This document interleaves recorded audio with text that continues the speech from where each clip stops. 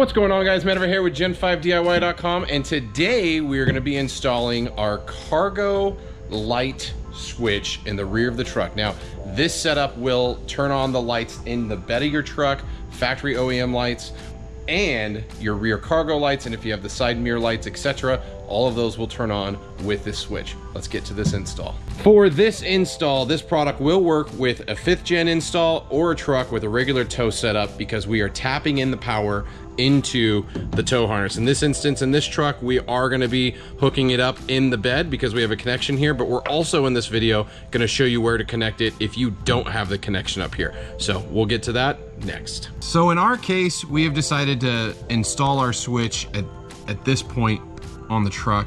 There's a template inside the kit. You'll just need to hold that up, place it where you want it, take a Sharpie marker, make your mark, and we'll be good to go. So the hardest part of this is you will need to cut into the bed. We are using a Dremel tool. So now that we have our marks, we're gonna take our Dremel tool and start hacking away.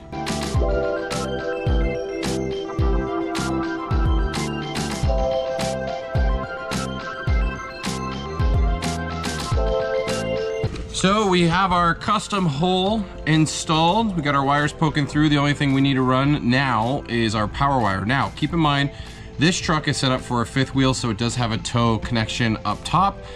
If you don't have a 5th wheel, you need to connect to your tow connection down here. So what you'll do in this instance is you'll take your red wire, the long red wire that you get in the kit, you're gonna feed it right down, and literally, it just comes right out the bottom. It's not difficult at all. So we'll go down low and see where it's hanging. So we're under the truck, wires hanging down right here. Typically what I would do is you can kind of see where you can run cables through the body. Right here where there's already cables. So we'll run our red cable up through here.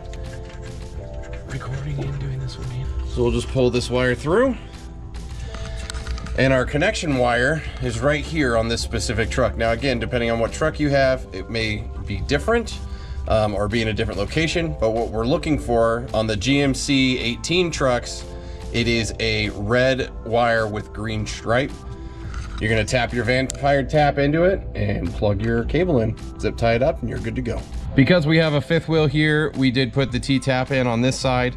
You can see we have it right on the red wire with the green stripe on this GMC 3500.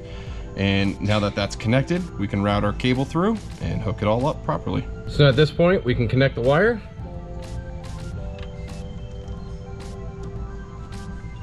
We're good to go. We can put that back. And at this point, we can also test to make sure everything works. Our bed lights are on. Our cargo lights are on, and our side mirror lights are on. Perfect. Actually, perfecto mundo.